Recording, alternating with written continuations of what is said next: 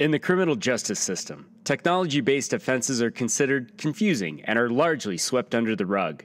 In New York City, the overpaid detectives and lawyers involved with these felonies are kept employed because no one else wants to deal with them. These are their stories. I'm telling you, your client absolutely committed this murder.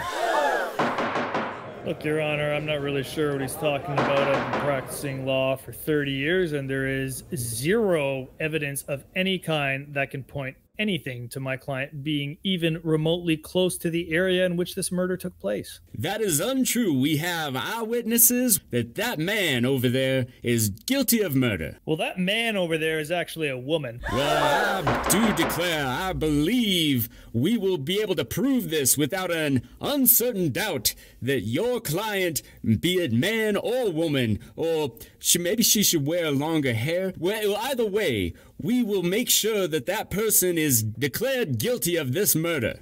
Well, I look forward to understanding that because I can pretty much confidently refute all of the evidence that is going to be coming this way. Well, how are you going to refute all of the evidence? For starters, there's an encrypted ledger that can't be changed in any way, and if we look at that, I feel like we can pretty much answer most of our questions right there. Oh, hold on a second. Let me see that. I rest my case. Yeah, there's no way this person could have committed this murder.